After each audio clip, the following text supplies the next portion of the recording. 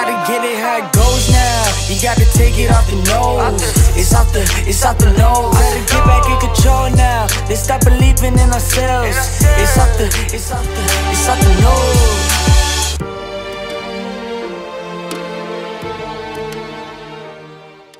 First guy in, last guy out. The work ethic.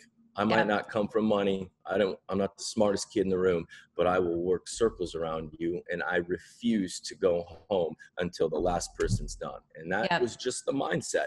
And so when I got to California and I got the opportunity. Now, why California? You know, I never envisioned it. California I was living in Oregon. I wanted to move back to Minneapolis and do gastropub food concepts with microbrews, right? So in Oregon, going to college, my buddy's brewing beer in his garage. He submits it to the Great American Beer Festival in Denver, wins a gold medal out of like 2,000 beers. And I think to myself, dude, this is it. You know, this is great. Like on the West Coast, if you put a peppercorn in mayonnaise and decide to call it aioli, you can charge $2 more for a fried chicken sandwich. Right? Like this is true. This is great. Yeah. It costs 15 cents to brew a beer, and you can sell them for $3. I mean, I don't feel like I need a college degree to figure out that out. Like this is what we're gonna do. Yeah. So the intent with coming to California was to work for these great restaurants, learn food costs, learn employment. If you can operate in California, you could easily go back to the Midwest, like a place like Minneapolis, and open up these gastropub food concepts that did, you know, walleye sliders with peppercorn aioli and gourmet tater tots, fried chicken sandwiches, you know, 8 beers, and just go college town USA. Sure. Like elevate it. And this was what year? Plan. I mean, way before. Yeah, this was, I was 2000 to 2002. So 2003 is when I moved to Napa. Yep. It's 22 and your dad kicked you in the ass, said good luck, said, well, how did that go? How did that go? Well, did you write a letter and leave in the night? He's a little bit more of, you know, he's a little bit more buttoned up, maybe you could say. And so when I was going to Oregon, I think the quote was, if you want to go smoke dope with those hippies, knock yourself out, but do not call me for anything unless you're sick or dying. Don't call me, because you sow your own road and I won't help do it. So those were kind of the feelings when I left. It was obviously he's my father, he loves his son, et cetera, et cetera. But if that's what you're going to choose to do, if you're going to leave North Dakota, going to college, and then go out to Oregon to hang out with, in his mind, you know, a bunch of hippies and whatnot. Then he had foresight. I mean, he didn't know that they were going to approve marijuana, and I know. Dad knew what was going on. That's another story. I mean, that's a story that eats into, you know, some of the headwinds that our industry faces, both from labor standpoints to consumption standpoints, and lots of different challenges. That's right. Did you ever think about going to college? You know, I was in college a little bit. I was never I would sit in the classroom and I would look outside and you would see life going by, right? And it was just going by. And so for me, I was the product of 3 different colleges, you know, probably, you know, a couple semesters away from multiple degrees, but I just never ended up doing it. I was always fascinated with history. I was a big history buff. And so I enjoyed those classes, did some business because that was the thing to do, but never ended up finishing school. It was always it's funny. Today it's so different. I don't think it nearly has the stigma it used to have. And really, you know, especially with Corona, now who knows what will happen. And I think people are just going to learn different, and certifications and 2-year programs and things like that, I think will probably be the wave of the future. I'm a huge believer in 2-year programs. There's a lot of stones. Yeah. I mean, how the hell are you supposed to know what you want to do at 18? You're not. And so like, what if like regional high schools said junior year, there's a vocation, like you're going to go into welding. You're going to go into programming. You're going to go, you know, in Texas, Oklahoma, let's look at some welding for the energy industry. Obviously it's not a great time for that, but In the Bay Area, let's look at some technology type stuff. In Alabama, Tennessee, let's look at healthcare type programs. There's all these regional pockets of strength that if we give somebody an opportunity to access that into college or into high school, and then you do a 2-year program right out of high school, you're now putting people in positions to make a really nice living. And then with the entrepreneurial spirit that exists, the American way, the American dream, people have these tools that they can then apply and go build their business and go be that American dream. And for me, I think the educational system, in some ways is very good, obviously, but in some ways it's criminal. You know, if you go bankrupt, the only two things that they can't, I mean, your student loans are never forgiven. It's what a random thing, right? That's a rigged game. Totally. So it's, yeah, I mean, we'll see how all that works. I don't know. I'm not smart enough to comment intimately on it, but I do have some ideas about it. But yeah, well, I like what you're saying. It's a passion for me too. I don't have kids that have any interest in college, but as a parent, I think we have to check that safety box, even though I really don't want to check the safety box. It's sort of this conundrum, and nobody's talking to them in high school or inspiring them. You know, they just check in. It's mostly for athletes and girls. I mean, let's just be real, right? You know, go ahead, please. No, that's it. Yeah. I had a point, I lost it, but as just far about as high school and not being inspired. Yeah. So for me, I guess what college gave me, coming from such a small town, was like the social dynamics that really helped a kid from a small town, just different cultures and different things coming together. So it was very valuable to me, but not in a way in which it taught me anything I didn't know from like a textbook type of space. It was more the social dynamics that I cued in, and I learned certain things, and it erased certain ignorances and just things that you weren't exposed to growing up in small town, middle of nowhere. So positives and negatives, like anything in life. You know, but you don't have this, positives. Oh, one day I'll get that degrry and put her on the wall. You want to know what I've been pipe dreaming? What are you going to put on the wall? Yeah, what is it? I wanted, before all this was going down, I wanted to go over to Portugal or Spain and sort of bring back like this old hardcore beat up vineyard that had, 90 years, 100-year-old vines and this little cobblestone home. And I wanted to like bring it back to life, and I'd spend my summers over there and I'd learn the language, etc. But what I really love, I just adore history. Like, it's so fascinating to me. Yeah. And for me, the religious components of history, all of the different perspectives and how history was shaped. And so I love the city of Rome. It's as a kid from North Dakota who didn't grow up going anywhere. You can't believe that people movies. Like walk past the Coliseum to go to work. Yeah, they're like, what the fuck? And I had this unbelievable guide who was so smart, and like, you had to go to school for 6 years to be able to do this. And to me, it was like, you know what, always in my mind, that's the stuff that interested me. I want to go live there, and I want to go take courses, and I want to go all the way back, and then I want to come to the conclusion of what is this world and what is this moment that we're in on my terms, instead of sort of these terms that were dictated to me. Totally out of some outdated textbook. I just want to, I use it as a guideline, and but I use a lot of different things as a guideline. So how do you come to sort of that understanding? So that's one of the things that I think I would do. By high school, I think you've learned everything you really need to know. Like I can't look my kids in the face and not say, you're going to use that. I look at them and say, you're never going to use that. So study or don't study. I don't know what to tell you. You're never going to use that, right? I mean, past algebra, it's good to be able to do, figure out what your profit might be if you're selling donuts or whatever you decide to do one day. So there's a little bit of that. But connoisseur of donuts, by the way. I mean, I'm a huge fan. Okay. I love donuts. Do donuts go with wine? They can. Yeah. I mean, you Is this can. a sneak peek into the future of Dakota Shy?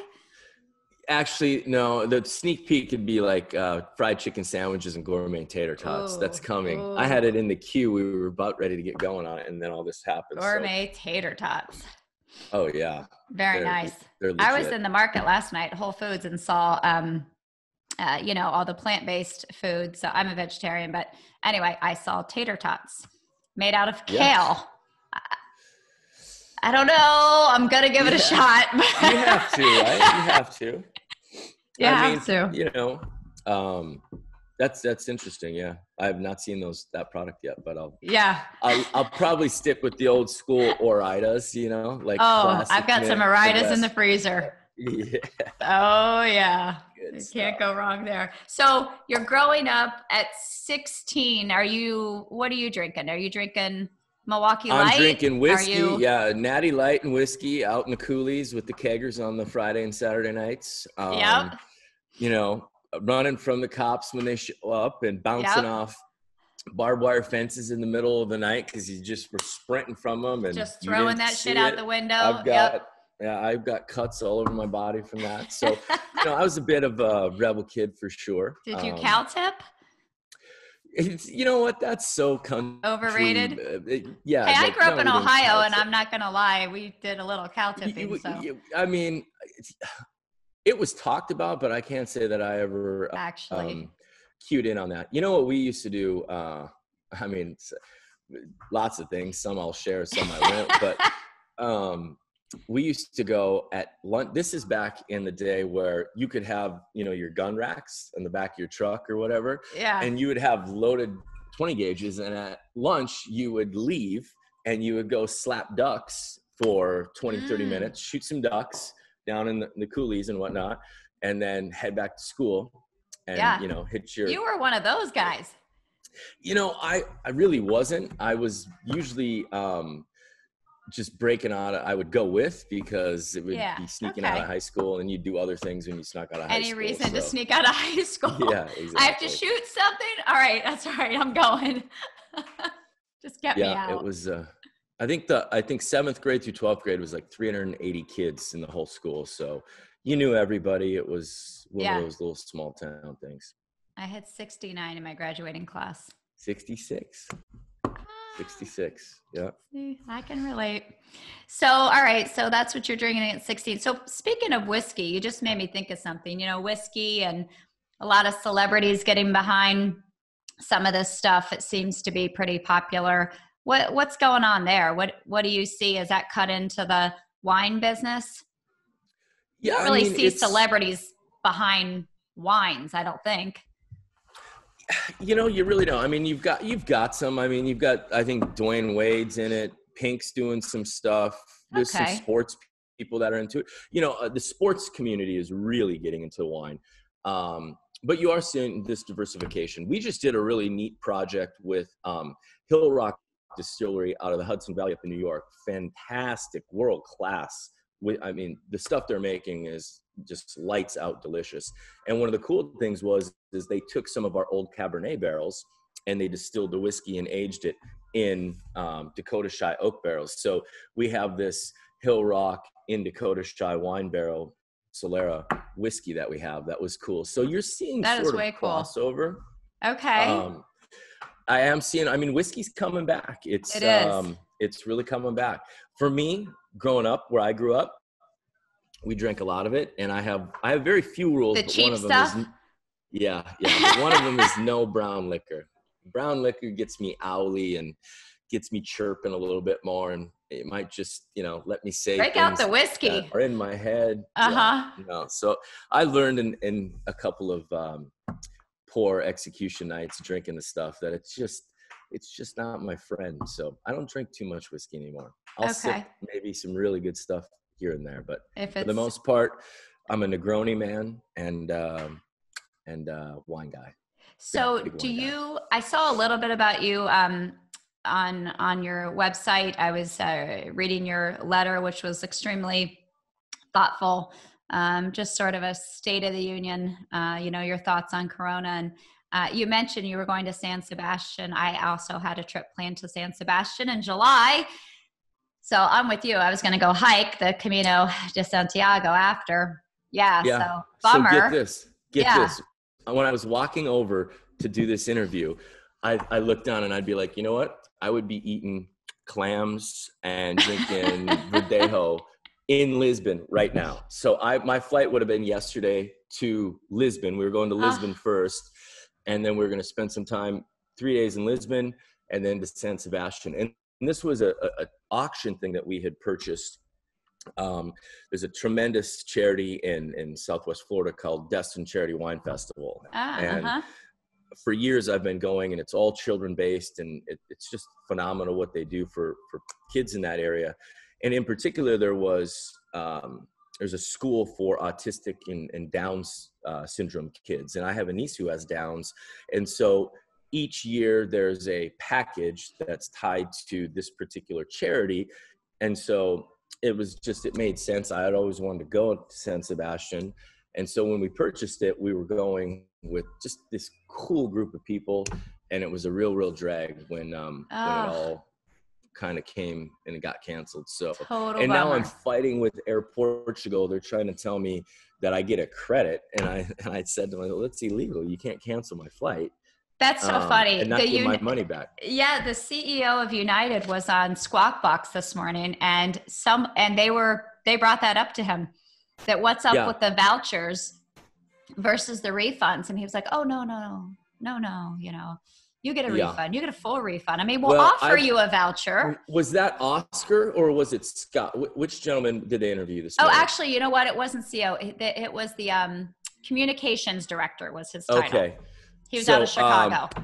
There's, I think the incoming CEO, fantastic guy. It happens to be a Dakota Shy wine drinker and supporter. No way. And I happen to love. You're getting a refund. Yeah, I hope so, man. But you know what I really want is like global status, but I doubt that's going to happen. You got to totally. How much wine will it take? But I got to tell you, he's a sharp guy and a really on point guy. And I think that what they're dealing with right now it's so important to understand, because our business is so much a direct to consumer business. So we need people from the United States to come out to Napa. And the unknowns that we're faced with right now is, when does that, hopefully we forget quickly, but I don't think you're going to forget about this one. This one is instilled in the American consumer, and our economy is 75% consumption. So how does that tie in? And, those are some headwinds and some worrying things that we look at. So I pay great attention to, and I love Squawk Box, by the way. We've been throwing things out there to try and get on that damn show for 2 years to tell the story about American entrepreneurship. Totally.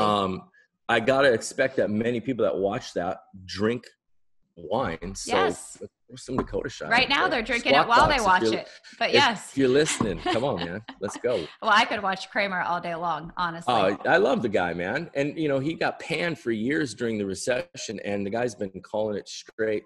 I think he's great. I think he's great for America. I like Jim Kramer a lot. Well, the past 48 hours, he has been touting the Beyond Meat stock, which I bought way too high. And so I'm like, let's go. He has some misses for sure. He does. Sure. Let's hope this isn't one, but yes. All right. So 16, you're drinking some cheap whiskey, and at 18, 19, you head to California. Yeah. At 18, 19, I went to college for 2 years at North Dakota State University. Followed a high school sweetheart out there who, There's always a girl. There's always a girl. Okay, yeah. So I was the captain of the wrestling team. She was the captain of the basketball team. She was a year older than me and from a rivaling town that was 8 miles away, but ended up coming to that high school for a year. And just, your first love, and you chase what you think is going to be the forever. And then you get into the real world, you figure out that doesn't work. And, this just really isn't for me, and life's going by. And if I stick around, I'm going to end up, I don't know. It's just not the journey that I wanted. And so I had a friend who was living in Oregon, high school buddy, and said, listen, man, you can hit the sofa. So I took what I had. I think it was like $1,600. It was a gray JanSport backpack. I'll never forget it because I told this story to the CEO of JanSport. And you did? That's a good way. I hosted him one time, and he sent me some really cool stuff, but he was like, that was a great story. I'll never forget it. In a little black duffel bag, and I think I had $1,400 in my pocket. And so I took the Amtrak train from Minot all the way to Portland, and then a Greyhound bus that probably stopped 62 times from Portland to Eugene, which is like not the most efficient way to travel, drive, right? Yes. And then got to the bus station, and then hopped a couple buses and ended up at my buddy's place. And that's how I got to Eugene. And so that was beer. Beer was that what was you were beer drinking at that time. That was beer and other things, but yeah. Craft beer. Yeah. I'll go wherever you want to go with this. Yeah. Are you rolling something over there? No, I'm kidding.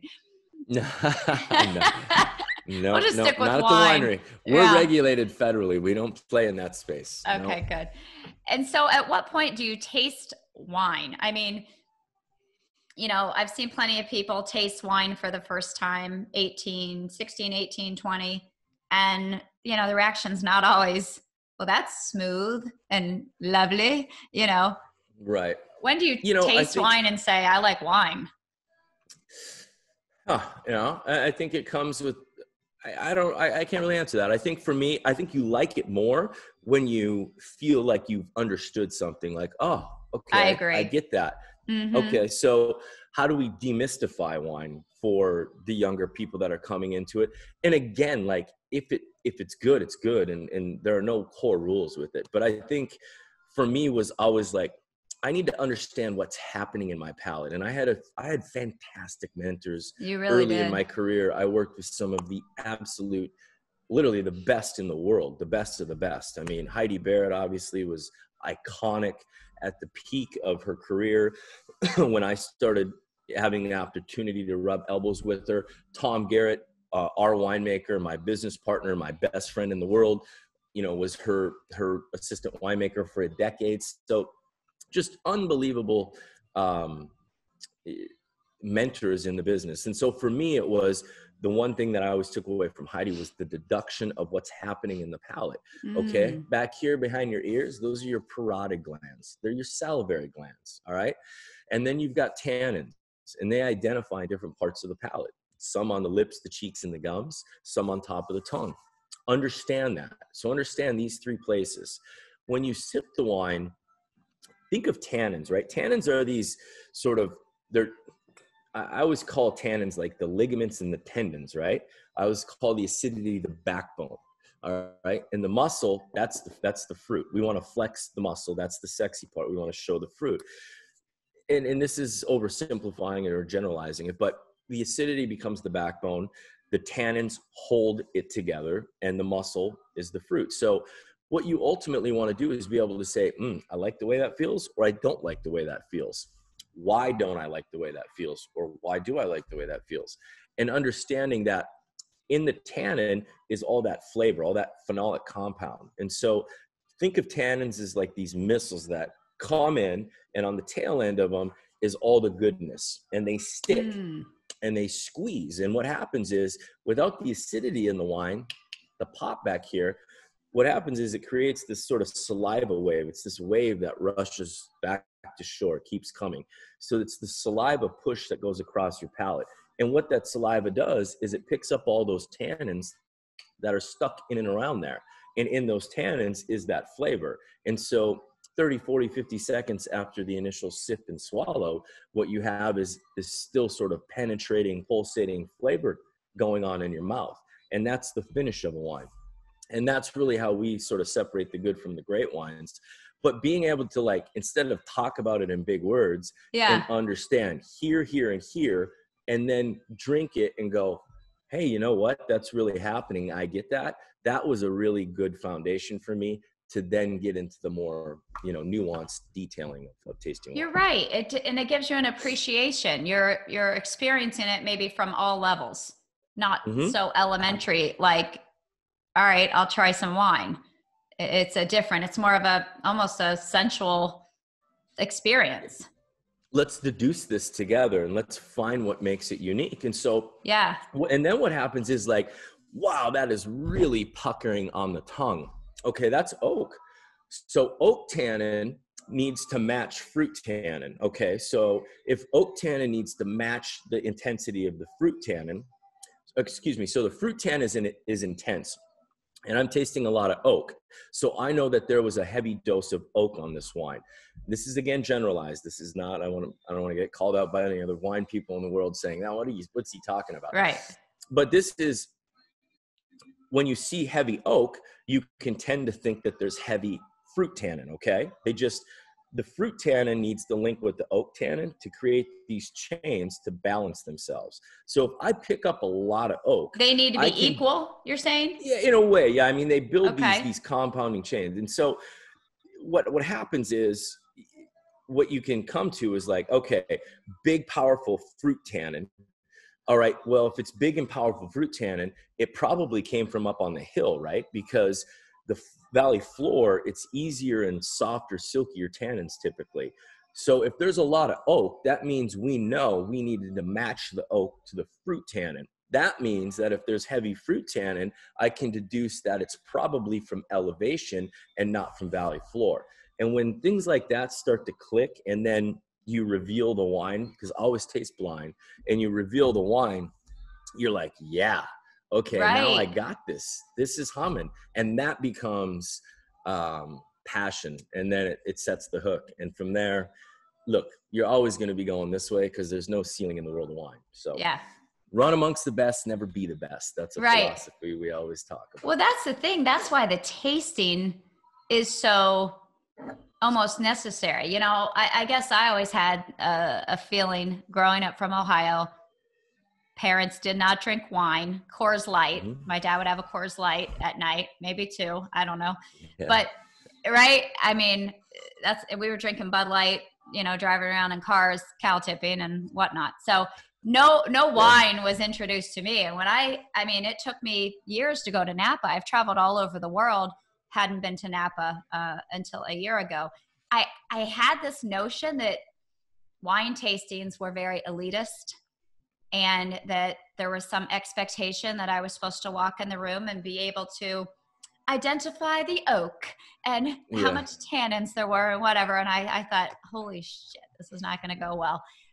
So I kind of, you know, the way you're describing it is a cool, sensual, different kind of experience with, you know, almost history and meaning behind it. Much. Versus some arrogant kind of situation called a tasting. Yeah, and I hope you didn't experience any of that in Napa. I think that it occurs on occasion. Certainly, it's inevitable in any part of the world or anything that you do. But one of the great things of Napa Valley is just the unbelievable history. And I am a student of history, and so, you know, there are so many pioneers that paved the way before Dakota Shy shows up to be able to get to like live this amazing opportunity, this amazing dream. And we're very grateful for that history and that students and being a student of history.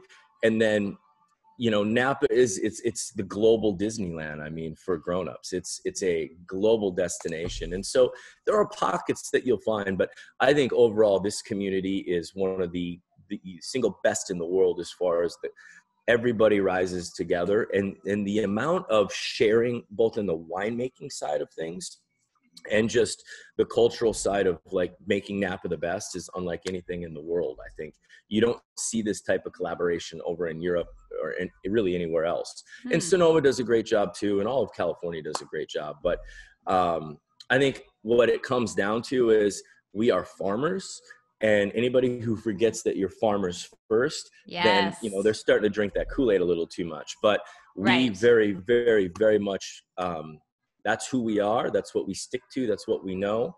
And we try to stay as humble as we can in pursuing, you know, we want to be one of the greats out here. We want to chase a legacy. Okay. Yeah. So Dakota Shy just got done with its first decade in the industry. The word legacy shouldn't even roll off your tongue unless you've been in the business 30 years.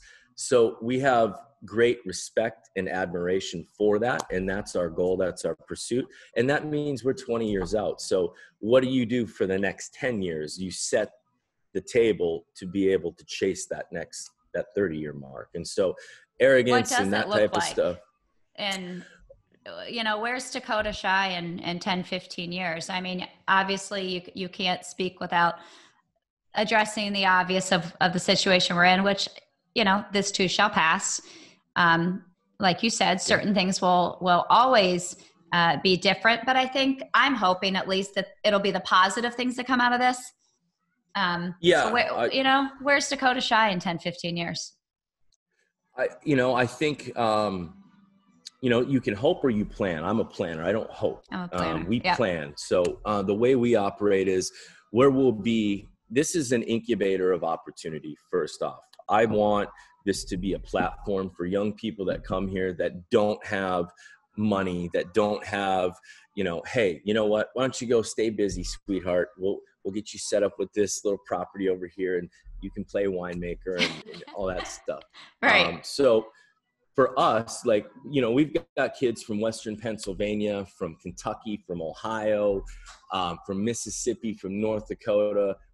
This is a collection of hungry people who want to pursue a passion in life. And I was lucky. I worked my tail off, but no matter what, I had great people help me. I got to throw a plug out to Jeff Smith of 𝐂𝐎𝐍𝐓𝐇 Winery, a gentleman who gave me an opportunity unlike anyone would ever really do in the Napa Valley. Let me make wine at his winery. Let me run his tasting room. And the deal was, if I brought somebody into the tasting room, I could have 10 minutes at the end of the tasting and talk about Dakota Shy.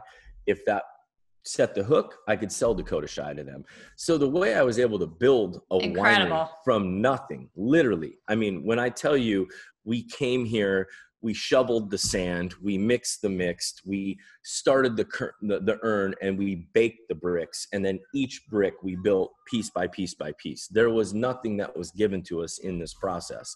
The brand was started with tip money and scrubbing barrels for 5 years. The only reason I got the fruit was because I used to wait on one of the guys who was a rock star grower here. And he was a farm kid who grew up in orchards and apples and walnuts and stuff. And so we'd share war stories of working on the farm. This dude had, you know, 700-800 acres of Napa Valley vineyards. But, you know, if you go back to his family lineage, this was pure ag. It wasn't wealthy people living here. But as his family, you know, he became the patriarch of the family. And with that became the owner of all this land. And so he would put me in a vineyard that was almost untouchable. Like the best winemakers couldn't access some of it sometimes. But here's this kid from North Dakota who waits tables at Martini House that somehow got 2 rows of this block in this vineyard. And people are going, what the hell? How'd this happen? No kidding. And that was, you know, I digress a little bit on the point we were talking about, but that was such a big reason as to how we got started. And so for Dakota Shy, this is a place where you come and we expect that you get so good at what you do that we can't afford you anymore. Like, you're going to go on and kick ass. And the plan is for you to go kick ass. Yeah, man. Yeah. Like, don't show up and collect a paycheck here. You show up to get better than us, and then you go and you create. And when that happens, what happens is there's a honeymoon period for wineries, and then there's a strength period, and then there's this legacy period, right? Look, our honeymoon's going to come and it's going to go, and there's going to be a new hot, young, up and coming into, you know, superstar winemaker, winery, da, da, da. Not saying that that's what Dakota Shy is, you know, respectfully, but there's going to be, there's always somebody nipping at your tail. Sure. Yeah. And so why not have that come from our camp rather than not? Like, we want to develop successful young men and women and let them chase dreams. Everybody has the right to do that. And, you know, we bottled up the American dream. My American dream is inside the bottle of Dakota Shy. When you pull the cork and drink it, we want it to evoke emotions and thought processes that get you going on what your pursuits and dreams are. And when you do that, you take wine and it elevates itself above beverage, above industry, above all things, and it becomes this currency of life. And when that happens, that's magic. special. Yeah. That's magic. And that doesn't need a that's college what we degree. want. Yeah. No, it does not. Yeah. No, it does not. Hey, where did Dakota Shy get the name? You know, it's a culmination of stuff. My buddies used to call me Dakota. When I moved to Oregon, you know, small town kid, you're like everybody's first, right? They never met anybody from North Dakota. So, and I was never a timid kid, but you go to a small town, to a school of 20,000 people, you listen a little bit more and you observe. But what it means to me is strength and humility. Okay, Dakota, where I grew up, you grew up. You live in an inhospitable place and you work your ass off, and there's really no two ways around it. You're just you're cut from a cloth that's tough. You have to be. You have to be. And so there was strength there. I knew the work ethic and the strength there. The Shy was really kind of a cover for doubt. Do I belong here? You know, I would come out and I would be here, and this was just such a different world. And, you know, I'd make $300 a night waiting tables, and that's what a mortgage payment was back in North Dakota. And like, I just didn't know if I belonged. And so strength and humility was balance, and the way that we would approach it would be that way. So that's really the name is what it means today. How it started was it was a nickname. My buddies called me Dakota. One of their girlfriends would always introduce me as their Shy friend, Todd from North Dakota. Dakota DS, Dakota Shy. I rolled it into a little bit more poetic, philosophical meaning than just a drunky IPA. I like it. I'm thinking of all the other names you could have been called as a farm boy from North Dakota. So yeah, I'm sure there were a few that I didn't hear, but yeah. You did good on that one. So do you see Dakota becoming, you know, everything's turning into a lifestyle brand these days? I mean, I love the incubator idea. You see it happening in music and other industries, creative industries, for sure. Lifestyle brand, you know, will we see Dakota candles and cookbooks and, you know, it's so funny. We stopped using the word lifestyle, I think a while ago. We were using it 7, 8, 10 years ago. I swear to you, like when I started California. I swear to you, when I started this company, it was like, what's Dakota Shy? I always used to tell them it's a way of life, you know? And so we were a lifestyle brand is a lifestyle before it was ever really used. Yeah. You know, but now it's, what is Dakota Shy? I mean, will the brand expand? I mean, do you want to make more wine? Do you want to help other people make more wine? Do you want to expand your product line? I think what I want to do is I want to do one thing exceptionally well, and that is Dakota Shy. I don't want to do 5 things decently well. I want this to have the legs to go after I'm gone. I want it to be generational. So I think that its ceiling is somewhat in, and I think what I would like to do after that is support and seed young up and coming winemakers and ideas and things like that, and help create that way, and maybe look at doing other things in the space. But as far as Dakota Shy is concerned, what makes it special is that it is limited. There isn't a lot of it. We work with the best vineyards in the world as it relates to Cabernet. And from that, we're just going to keep it as such and make it that much more special. And focus then in the interim, one of the things that we are adamant about here is you give me 5 years of loyalty, which is you're going to come in here, you're going to get trained up by one of the, in my opinion, best winemakers in the country. You're going to work in an environment with some of the best equipment, the best tools. You are going to get shopped in 3 to 4 years time. And somebody's going to say, hey, you want to be a winemaker, assistant winemaker? Or, hey, cellar master, do you want to get an opportunity to come over here and be an assistant winemaker? And here's $30,000 more per year.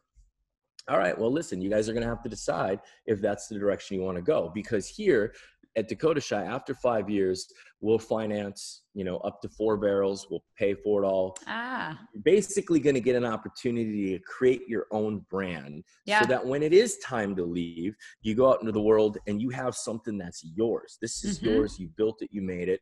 And I think for me, that was my biggest dream always was having my own business, my own company. I was a 5-year-old kid who used to take his cousins on school summer break and say, okay, we're going to do lemonade stands. and you guys sit on this corner and you guys sit on this corner, and I'll get the wagon and I'll come refill the lemonade and redistribute the cookies and collect the money, right? Yep. So like those types of things have always been pumping in my head. And I think that it's exciting to watch people succeed and kind of create something from nothing. So that's the best where part, our focus isn't it? will be. Well, when you're giving back, I mean, life is about gratitude, right? And so you're giving back. I'm about to get it marked on my wrist. I know. I never got a tattoo, but that would be the one I would get. The Latin days of gratitude. You're giving back. That's why you said you're where you are. And that, what better way? About that. You can call it what you will. I'll call it God, but he watches those things. And I always say it's like the whispers of others that no one else hears are the things that'll stamp the ticket to where you're going. And so do the right stuff and do it for the right reasons. This is not something, I mean, I don't usually talk about this. I'll mention it in the tasting room, but something that's live, or I've never really talked about it before, but it's important now more so than ever. I mean, my entire staff is full healthcare paid. Nobody's been furloughed.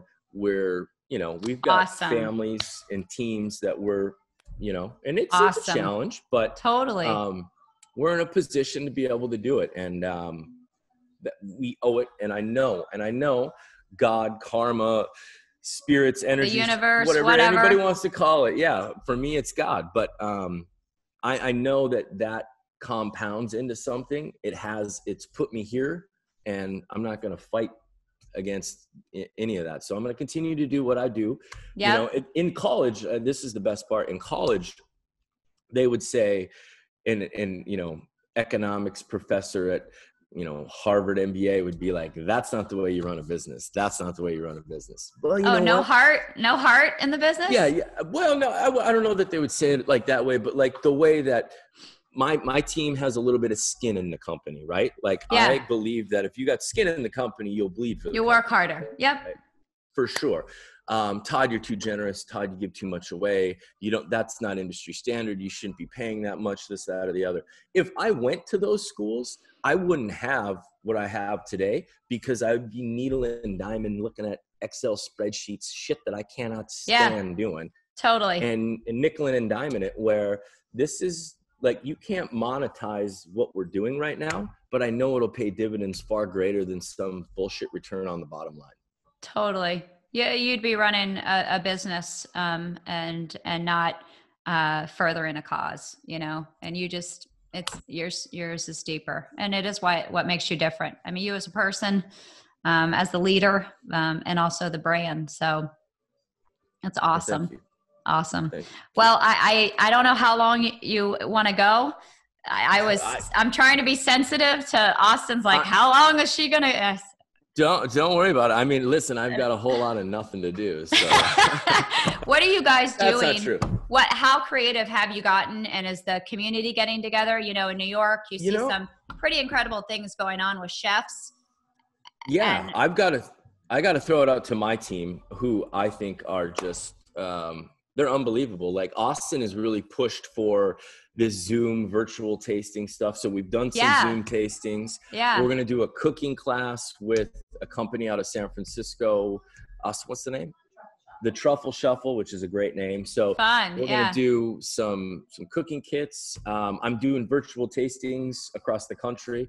So we're evolving. I mean, it's not my favorite thing to do, but you got to do it, So. Well, everything you do is reservation only, and the people that come in are in small groups and they know each other anyway. So when California opens up, it sounds like you guys are a couple weeks away from steps at doing that. I'm in Florida, and Floridians and Texans, they're just like, woohoo! I mean, our malls are open, restaurants are open, masks are optional. Wow. Yeah. It's a good time. I think we just got our sporting goods stores and our bookstores open. Yeah. My girlfriend lives in Del Mar, and she said, we can go to the flower shop. I'm like, who the hell wants flowers right now? But okay. Yeah, it's you know what? I have a gorgeous estate that we're on. It's a very beautiful property. Yeah. It's better than, I always say better than some, not as good as others. You play your cards, you play your hand out, and you get the deck reshuffled and get a better hand. Yeah. So I always that's think what I we're have it playing better with right now. than the next guy. So when it opens back up, I mean, are there safety and things that you need to do differently besides a lot more Clorox? Yeah, I mean, I think we've got some hand sanitizer stations on order that we're bringing in. We've got some protocols that we've worked through. We've talked with, our lawyers and just say, how do we protect ourselves? This is, it's a sue happy Yes. world. There's a bunch of parasites out there that'll come, and That would be the negative of being in California. Yeah. So, we're looking at protecting ourselves and just making sure that we have, we're up to date with what the state guidelines are and things like that. And I think we're close. We don't really know everything yet. So until we do, we'll just basically be aggressive and proactive on our end to do that. It's concerning. I mean, look, they might open it up, but who's hopping on the airplanes just to fly out here? I think we'll limp through 2020. I mean, I really do. I hope that we get a nice boost in September, October. I hope some things really die down. Yeah. And we'll focus on the Bay Area, people that can drive to Totally. Napa in an hour and a half. And maybe don't have to stay in a hotel. Hotels are a big question, or I don't.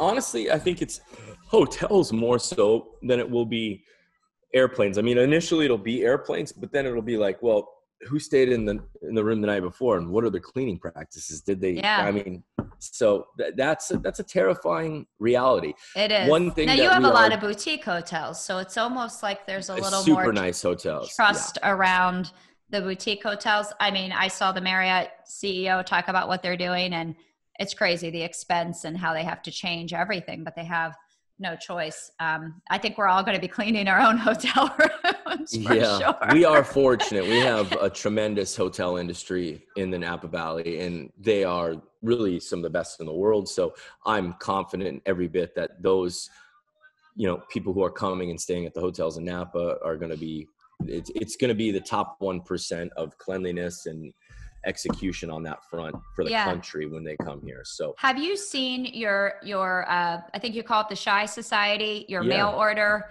pickup? I mean, drinking is up. There's a headline for you. Yeah. So, the tastings are great, but how do you expand that? I think pick up some revenue. You hope that people consume more, like you said. So you kind of, in our world, we sell a luxury good.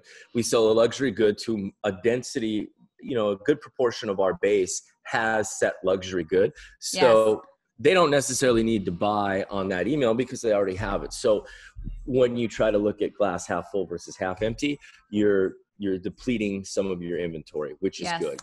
So our Shy Society is sort of that once a year shipment to our members that gives them access to the property, to the single vineyard wines, the hard to get stuff, really just a lot of unique, I don't want to say perks because it's got more substance and soul to that. But what we've seen is we've been adding value to an already great value, which is, purchase 6 bottles of Napa Cabernet, get 6 bottles of Rosé Cabernet. So we want to give you something more. I don't discount. We don't believe in discounting. We already feel that we're priced at a discount relative to our peers, but people like to see value adds. And so we've been playing with that, and it's been working well.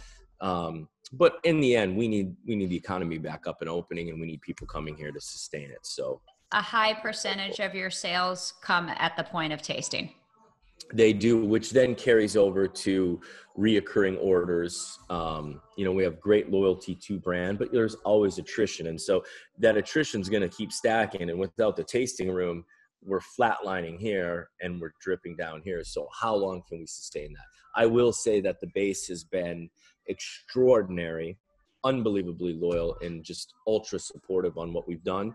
And so we're in a better place, I think, than some. But again, how long does that sustain itself? Do you keep production going at the rate of Corona then? We have made contingency plans A, B, and C this year for cuts on production. So we are certainly going to cut production this year relative to what we've done the last couple of years. Sure. We'll have a better feeling for it in September. And if it still doesn't look real pretty, we'll go to contingency C, which is, the bare bone minimums to the people that we've worked with since the beginning in the vineyards, people that we're under contract with. And we'll make a very little bit amount of wine to sort of have a vintage and work through it and pray to God that, come 2021, it softens up a little bit. Sure. Well, you're looking at medicines and vaccines and so forth. I think it sounds promising. It does sound promising. I mean, I'm a glass half full, but as am I. They're all racing. I mean, there's some money to be made there on that too. Baby. So I think that's going to happen sooner than we think. One thing I wanted to ask you about, how many tastings in your biggest month do you do a day? Well, unfortunately, we are by county, by our permit, our marketing campaign, if you would, what our permit allows us to do. How many I could do versus how many I do is a different story. So we're able to see roughly 100, and I think the number is 120 people per week. So if you look at that as, let's say, 7 days a week, and some days you don't have a tasting 2-3 days in a row. It depends what time of year it is. But we could do, two couples, which would be a 4-top, one couple, which would be a deuce, and then, 3 couples. So you're looking at 12 people a day, 12 to 20 people a day, ideally, is what we do. I could probably double that, but, unfortunately, the size of our property dictated by our marketing program just doesn't allow that. What's the philosophy behind the cap? It's a contentious point. Is that about alcohol consumption? No, it's about roadway. It's about septic and sewer and flushing, how many flushes of a toilet, how much water is used per this space, how big is your leach field to absorb that many flushes. Really? Oh yeah. There's, how big is the space? What road is it on? Does it congest traffic and require this, and this? I mean, ours is pretty simple. Unfortunately, we have to go through the same exact things as the Mondavis of the world. Oh, it doesn't matter the size. Okay. Oh yeah, we're looped in. I mean, our tiny little space pays. Man, can a guy get a break? Jeez. We're trying out here. We thought maybe something was happening before all this went down, but now everything is completely boxed up. Okay, so I know you want tastings to come back and you want everybody there, but you got to have a story of somebody who could have been a one and done and just don't ever need to see that person again. Yeah. I just picture what you go through. Well, from what we talked about with the elitism, you got to have that arrogant guy that you just want to give him a little Dakota pop. You got to have something. What's fun is, so look, I haven't had a haircut in like 2.5 months, so I had to wear a baseball cap today. I figured. I'm on to you. But I'm cash, right? Yeah, I'm a cash guy. I mean, I like it. So I'll come in and I'll do these tastings, and you'll get some hot shots coming in, and they're doing well, they're making money, and on the East Coast, and maybe it's finance, I don't know what it is. I mean, they're from all over the world, so it's not just East Coast specific, but it's the ones that I love playing with them, because usually it's the ones that come in alpha dog, big totally swinging, yeah. And I'm just the guy working here. I don't say I'm Dakota Shy. I don't tell them this. You don't wear owner? I come in and no. And so what'll happen is, they'll be telling me how great they are, just whatever it be. And I just let them walk themselves into the corner, because one of two things is going to happen. Eventually the light bulb's going to go off, and they're going to go, oh, wait, so this is yours. And I'll be like, yeah. Uh-huh. And then it's like, all right, homie, here's what we got. We got two options. You can buy a shitload of wine because you're a big superstar. And then I'm going to believe you and you're swinging. Yeah. And that's great. Or you can tuck your tail and walk like a schmuck out of this tasting room, limping through with 2 bottles or whatever it is, knowing, because I know when you go to bed at night, I'm going to be running through your head going, God, I really made an ass of myself talking I like this this shit. So you like the New Yorkers. I love New York. First of all, New York is fantastic. It's not just specific to New York. I mean, you'll see it in Middle America. You'll see it in Southern California. You'll see it in the Bay Area. So you see that across the board. Yeah. But some of the finance big boys out there, you know, because people my age now, for so many years, I was the youngest person in the room. I'd started hosting tastings at 25. And look, you want to talk about a college degree, hang out with the ultra successful humans in the United States and really the world. You get 90 minutes with them 7 days a week, 5 times a day. And all I did was host uber successful people that you see on Squawk Box, people that are CEOs of Fortune 50 companies. And so you spend enough time with them and you feel like you can run with them. You don't necessarily need that degree to be there. Yeah. There's some smart people though, for sure. Okay. So you don't miss them. And do you have like cars waiting for certain people that forget how to walk? Like, I mean, yeah, we try to stay away from that mess. Alcohol consumption does have to happen, right? I mean, yeah. We're lucky. Fortunately, most people use a car service out here. Generally speaking, just because look, you're going to 5 wineries a day, and it's you have no business driving. Secondly, you don't know how to get to some of these. This is true. You know, these are hard to find spots sometimes. Thirdly, the service out here, you miss a turn, you don't get good service because you're out in the country. Yeah, you don't know where you're going. It's just a shit show if you don't take a car service. We push people to please take car services. And I love Uber when I'm in an urban space and setting, but God, do we go bonkers with them out here because they don't have a clue where they're going. They miss turns. They get people late. You've got people that are waiting for Ubers and your next groups are coming. It's just an absolute shit show. Yeah. Okay. That's fair enough. Yeah. Shit show works. So if we want to get the millennials, do you see many millennials?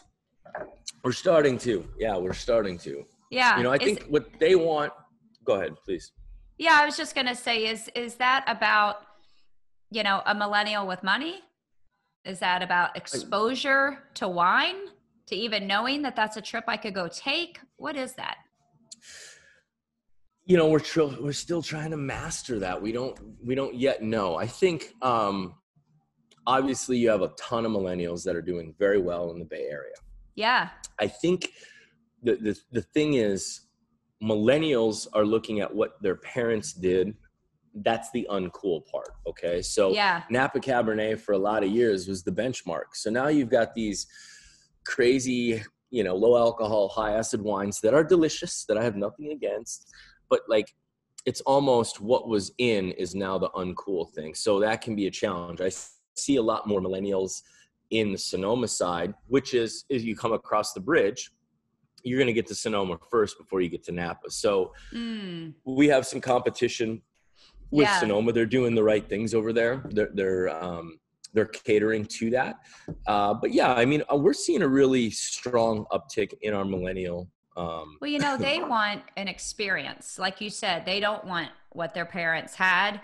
I don't think that means they don't want wine. I think they just want an experience. So I come back to that whole, you have an opportunity because, I mean, I'm talking to you because out of the 15 I visited, you were the one that was unique. Well, thank you. I'm flattered. So you're the only one I wanted to come back and talk to. So I think that that's what they want. Yeah. And we think so too. And we think that, look, again, the who, the how, the why, what's inside the bottle, that has soul. That has actual true substance in it. It means something. And that we know is what they want. Yeah. And we just want to get them here, have them experience it, have them see the product for what it is. And yeah, we're confident about it. I would like to see more of it. I think Sonoma has done a tremendous job at marketing to those millennials there. But again, we have some really talented millennial people on staff. And that helps too. I'm gonna. They can speak that I know language. what I know. I know what I know, and I know it's that good to when know I what you don't know, Todd. Exactly. Bring in the talent from the other place, and that is what we've done. Yeah. Yeah. All right. Well, let's wrap it up. I don't want to hold you. I know you have a lot to do, and I'm just totally grateful for the time. And I was so excited to talk to you and hear the story again, because I pivoted and I'm doing something. And so I appreciate that in other people. I think that's what life's about. You know, I don't really celebrate the people that wait for the 25-year pen.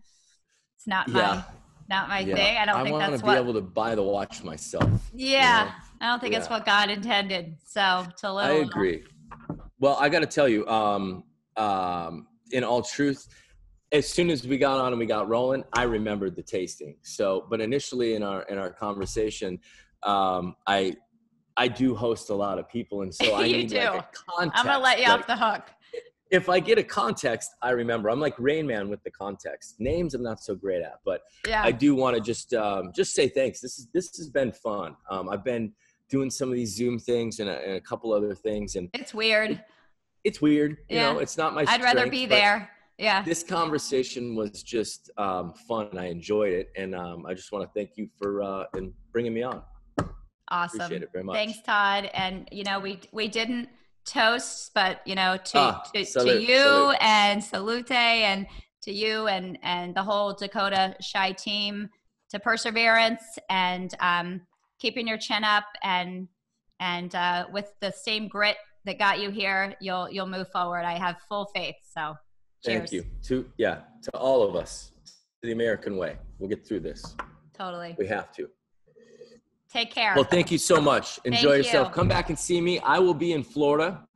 We have something called the Shy Way Tour that's about to kick off. Wow. And just is this like a road show? Think rock and roll. Okay. Think pop. Think talented up and coming chefs. Okay. I'm getting my black leather pants ready. Okay. Yeah. And I mean, we're just going to go on a road trip and bring Napa to the rest of America. So we got more to come on that. You can check it out on the website here in the next week or so. We'll have it up. I will. I would think love to like check the it out. Stones meets. Are you Jagger, or who are you going for here? I love him. He's such a fanatic. He has a new documentary. I don't know if you're a Netflix junkie. I'm a documentary junkie. I am too. So I just watched Rolling Stones South America. It's out on Netflix. I will. Listen. If you love the Stones, I love the Stones. I'm the best rock and roll band ever. I know I'll get cut because Beatles and Zeppelin and that, but I'm a Stones man. So it is what it is. Yeah. All right. Well, thank you. All right, I'll follow you. Stay safe. I'll see you in Florida. All right. Sounds great. God bless. Okay. Bye-bye. Better change up your perspective. It's something new.